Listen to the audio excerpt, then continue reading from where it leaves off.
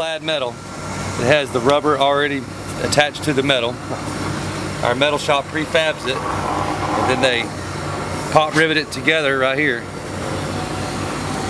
It goes through the hole.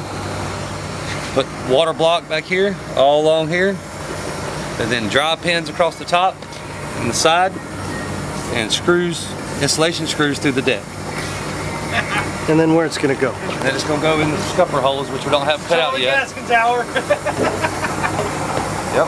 And then the rubber will weld to this metal right here. Today we're going to talk about roofing. Where's this made?